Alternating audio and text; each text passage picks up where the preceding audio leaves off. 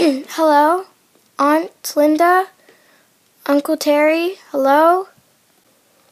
Well, I guess I'll just go sit on the bed. Peyton! Oh, you're here! Welcome!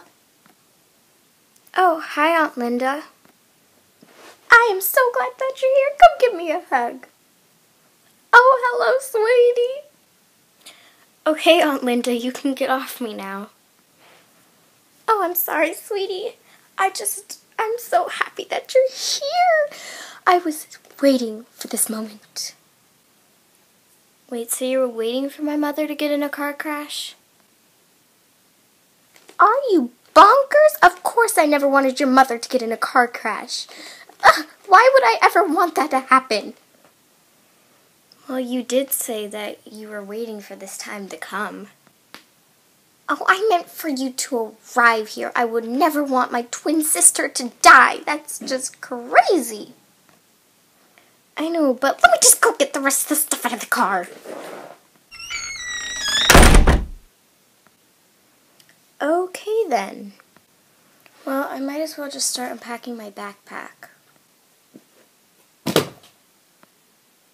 Alright, I got my phone, my laptop, my journal and pen, my sunglasses and sunglasses case, my headphones, and my picture of my mother. And I had to bring that to make me cry every night.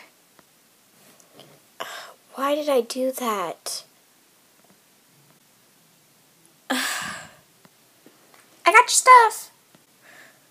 Oh my gosh, Aunt Linda, you scared me. Sorry, but I did get your stuff. You did pack pretty light. Well, I didn't want to bring too much. You know what?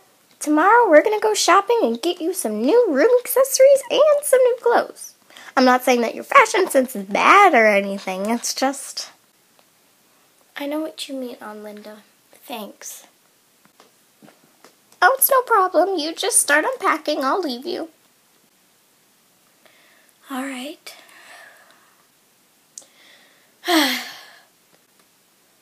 I better get started. Last thing, and I'm done. I'm thirsty. I think I'll go get some water. But where's the kitchen? I'll probably figure it out. No, her mother wanted her to get the necklace, and she's the one getting it.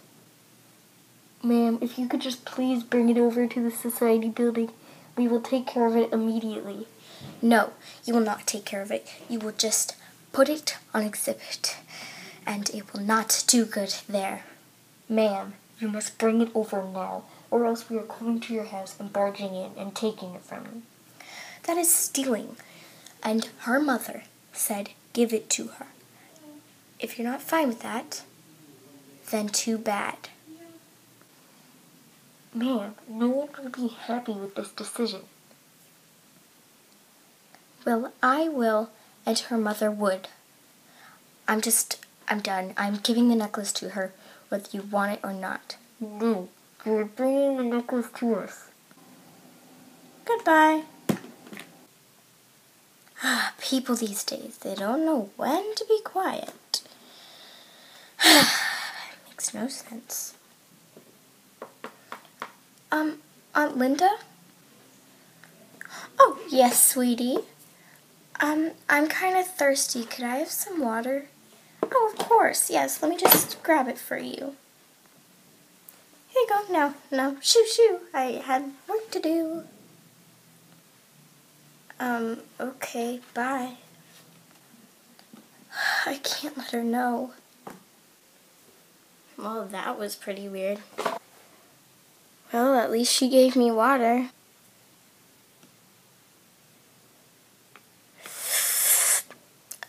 So refreshing. Well, I guess I could write in my journal.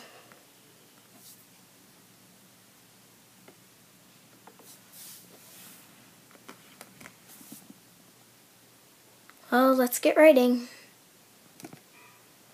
Dear Diary, my aunt has been acting very, very weird today on my first day here. I asked her to get water, And then she kicked me out right after. Like I couldn't go in the fridge or anything, or stay there and talk to her. She was on the phone earlier, and I heard her shouting at somebody. I don't really want to know more about that, but I'm also very curious. It's a very rough day, the first day. I mean, it was very relaxed, but there's nobody outside. It's like the only house for miles. That's not something that I really like. There's no friends to play with, and she doesn't have anything like a basketball hoop. Even though my mom and my aunt were twins, she reminds me nothing of my mom. I was kind of hoping that they would be somewhat similar, and then it would be like I'm living with my mom again, not like I'm living with my crazy aunt. I do love my aunt, though, and she's very nice, and I'm glad that she can take me in. I know that she misses my mother as well, and I miss her very much. I wish I could see her again.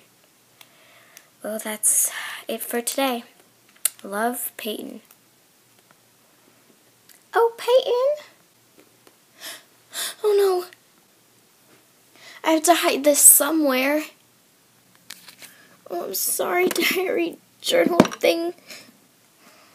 Peyton, I'd like to give you something, and I hope that you really enjoy it.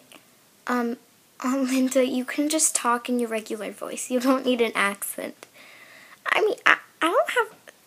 This is a natural accent. No, it's not. I heard you on the phone today. Did you hear everything on the phone? I didn't hear everything. I just heard you shouting at somebody. Did you hear any words at all? No.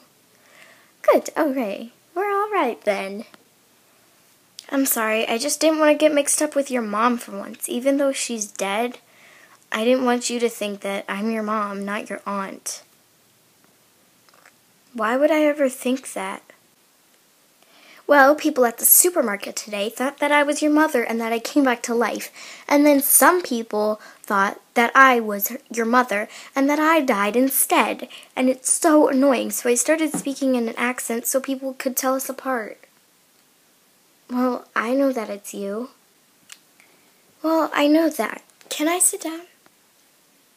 Why, of course. I don't care. It's technically not my bed. No, it's your bed. You live here, so it's your bed. Well, I thought I'd never find a home. I'm really happy to be living here. Oh, it's no problem. Your mother wanted me to give you something. Wow, it's a key necklace. I've always wanted one of these. Thanks. Oh, it's not any old key necklace. It's a very special key necklace. And you must keep it safe at all times. If anybody tries to get it, you must fight them. They must never, ever lay their hands on that necklace. Do you understand? Yes, of course. I'll keep it safe no matter what. And don't even pay the highest money. Even if they pay the highest money, you will not trade with them. People try to get their hands on this necklace. It's very special, but I can't tell you the effects of it. Well, what if I don't want it? You're gonna want it. Well, actually, nobody's gonna want it. Everybody thinks that they want it. But it's very special, and you must take care. I have to go. I have a phone call to make. Don't worry, I'll keep it safe.